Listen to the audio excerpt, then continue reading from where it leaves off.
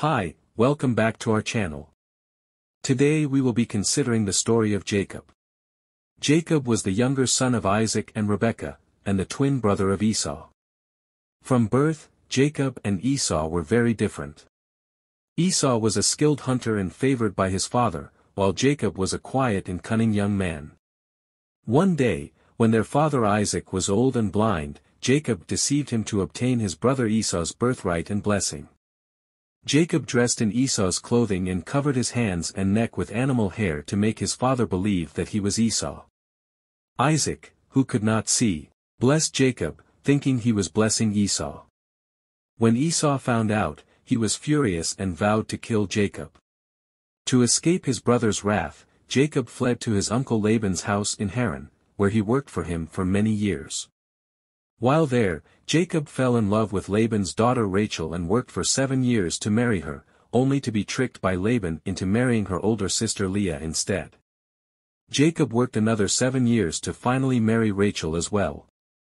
During his time with Laban, Jacob prospered and grew his wealth, acquiring many livestock and becoming a wealthy man. After many years, Jacob decided to return to his homeland with his family.